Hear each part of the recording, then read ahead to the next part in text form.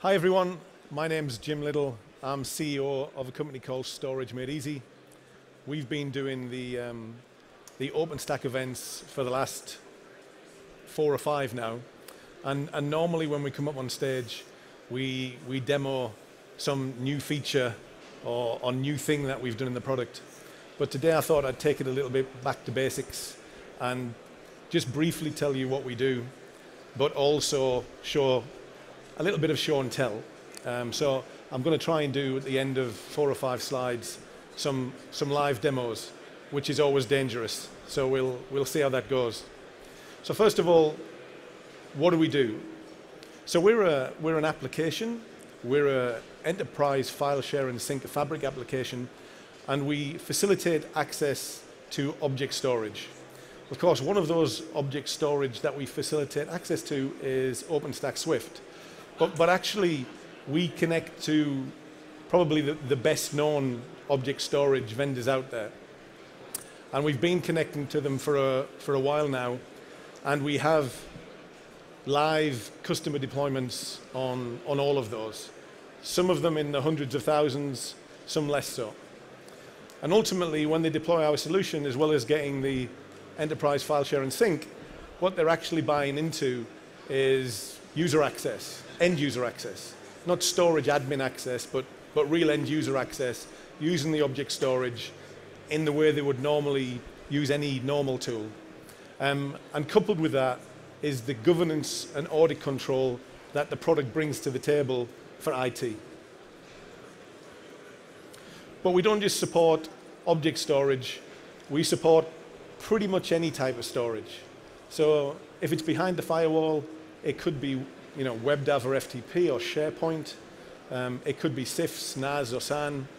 Or if it's in the cloud, it could be things like Office 365, Salesforce, Basecamp, Google Drive. We really don't care. And there's a lot more SaaS services now that you wouldn't think of as storage clouds, but which do store data, and which therefore often need governance and control. Ultimately, what we're doing is we're providing IT a private corporate Dropbox, something that they can get their arms around that works with the data stores, including OpenStack, that they already have and own within their company, not some new data store that they have to embrace to use the product. And as part of that, we do a lot of things around that governance aspect. So we'll log file events, we'll allow them geolocation controls, we'll integrate with their BYOD like MobileIron, or they can use some of the BYOD in our tools, and we'll provide some restrictive covenants on policies that they wish to set up for different types of users and roles. And what that sort of looks like when you deploy it is a little like this hand drawing here. So in the top right, you have a company, top left, you have a company on premise. They get single sign-on access to our control gateway. They may be using, on the bottom left there, some internal storage that's mapped to that, which of course could also be OpenStack deployed behind the firewall. And then they'll get access across the firewall, perhaps, to some of the cloud storage that they also use. And maybe they've allowed remote access to mobile users, and maybe they're using our protocol gateway with either end users, end customers, or maybe some hardware apps that require old protocol access, such as FTP or WebDAV. And the control point for that sort of universe becomes our cloud control gateway, which provides them the information they need that they can hand off if they want to a compliance officer. So, I did tell you the slides were short, and now what I'm going to try and do, God permitting, and the internet not going down, is show you some demos.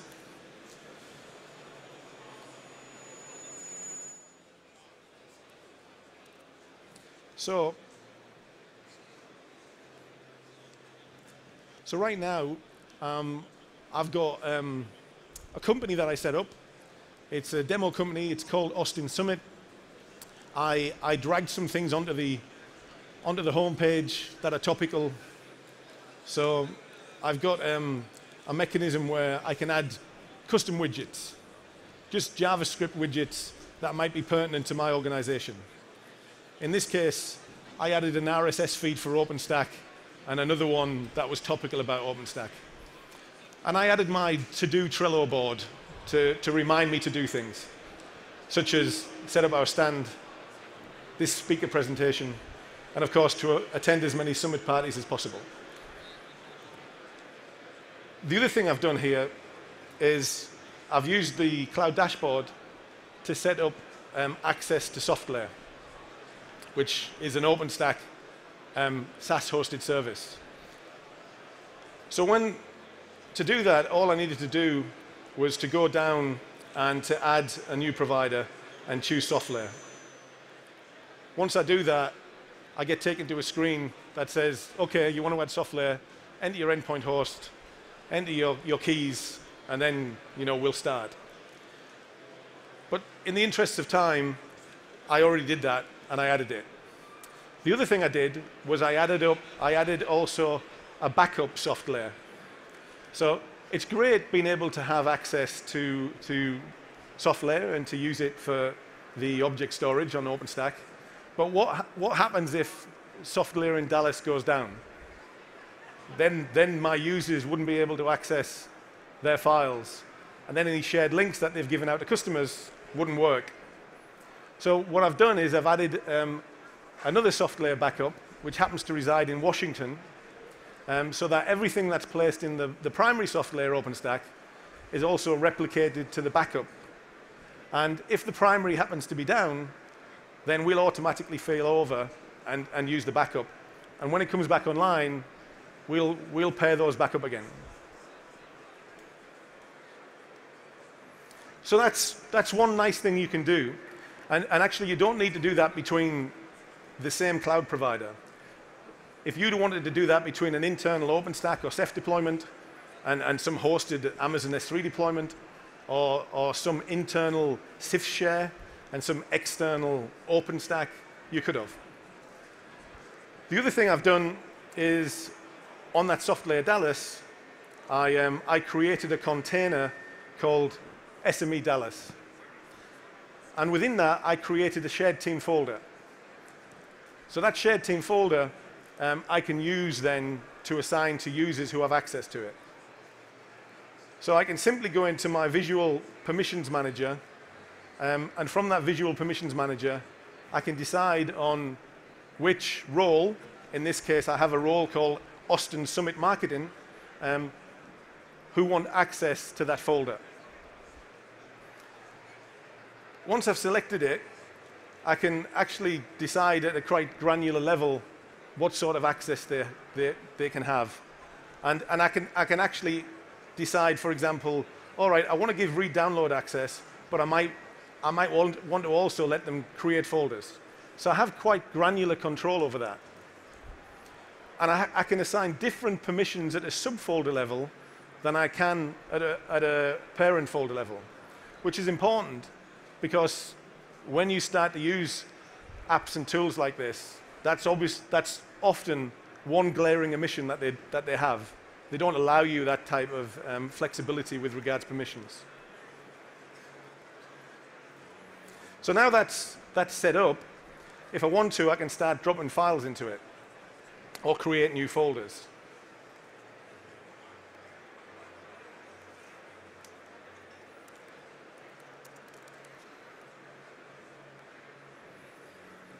So once I've created the new folder, that new folder will be created, which obviously underneath the hood for those people who know OpenStack is actually an object. But notice that to an end user, it looks like a folder. So they're getting the normal file folder view that they would expect to see. They're not getting object container, which to end users can be very confusing. And what I can do once I've created the folder is I can start to drop things into it. Once they're dropped in, obviously they're uploaded, they go to that Dallas container, but they'll also get backed up to the Washington container.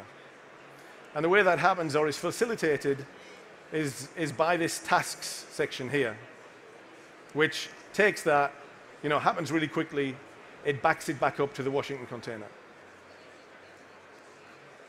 So that all happens in real time. Once I have these here, and I'm working on them, if I wish to, I can start to do things like preview them. Show me the document as I'm working on it in real time. And if I happen not to like that hierarchical view, I can just simply, change my user interface and move into a Dropbox-like view, which just gives me a flat user interface. And I also have all of the information about the file itself. Right now, we haven't done anything with the file. We haven't locked it. We haven't created any shared links with it. But we could. So on the file itself, if we wanted to, we could share it. And we can generate a link, and we can do some things with that link. We can give it a password. We can time expire it. We can limit it, for example, to only one download. So we have some control over how and who and in what way we give access to that file. And on the actual, for those of you who have never seen the sort of soft layer interface, if we go into soft layer and we go to Dallas, which I think is that one.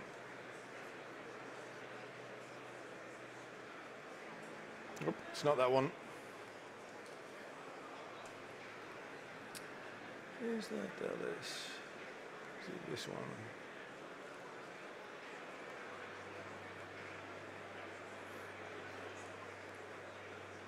Then that's the folder we created, and that's the object that we just put in there. And notice also that you see the files and the names as the files are. We haven't done anything weird with the file names. We haven't transcoded them. We haven't changed them into something else. And again, it's important to point that out, because if you look at other solutions, often they'll change the file names, and they'll put some metadata into the file name because it helps them index it and find it in the future. Now that might be all well and good, but as soon as you do that, you're locked into that solution. Because to be able to see the files that a human can see, you have to use that tool. You can't just rip it out and say, right, great, I still have my whole hierarchy here. I can still understand, what it is. I can put some other tool in to read it. So we never do that. We will never change the file name unless we're dealing with versions, in which case we'll timestamp one of the versions so that you can clearly see it's a previous version and it's timestamped.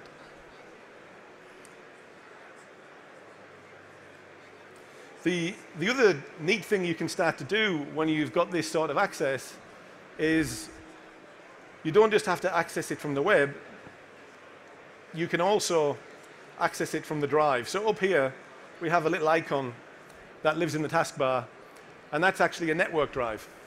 So it's a desktop network drive. I can use that desktop network drive as a user to interact with my data. And you can see a little folder just popped into that drive there called Demo Live, which is the one I've just created.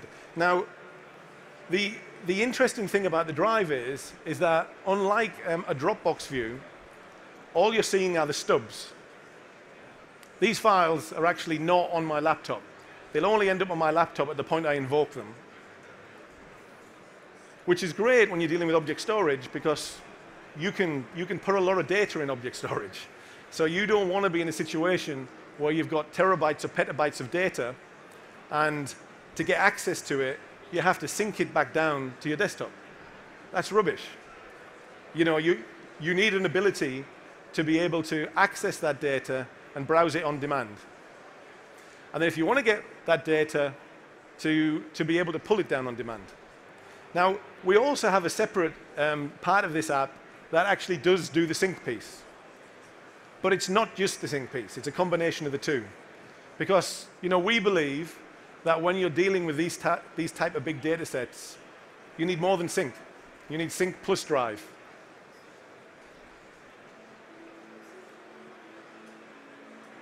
The other thing you can do is you can start to do some pretty neat stuff around sort of searching for files.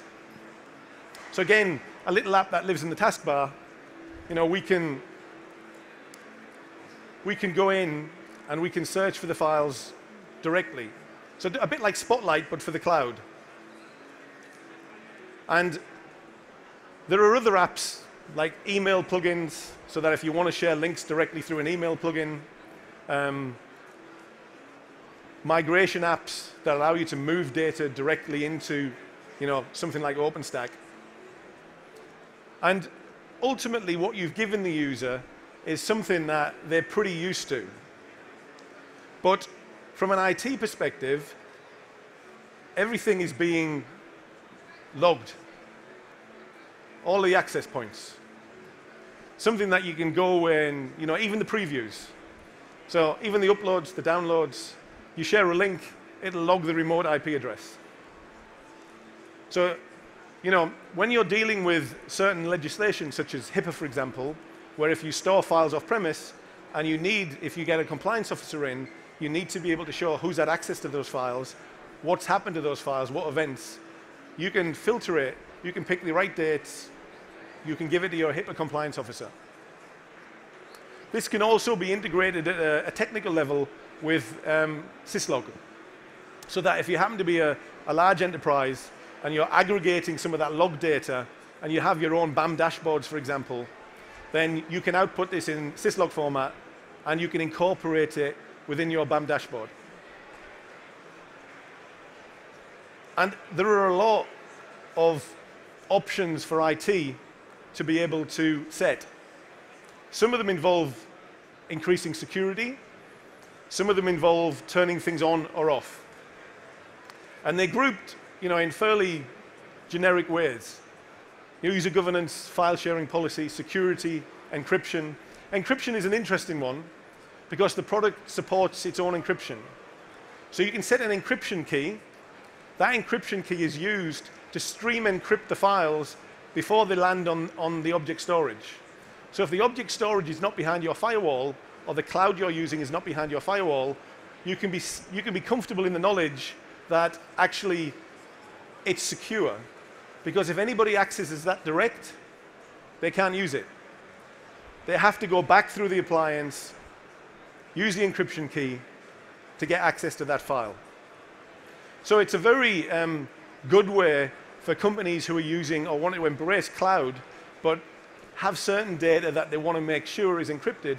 It's a great way to facilitate that. I can see that I'm almost out of time. Hopefully this has been interesting to you. Again, my name is Jim Little. I'm the CEO of Storage Made Easy. We're on Stand A10. If you have any questions, by all means drop by. Thank you.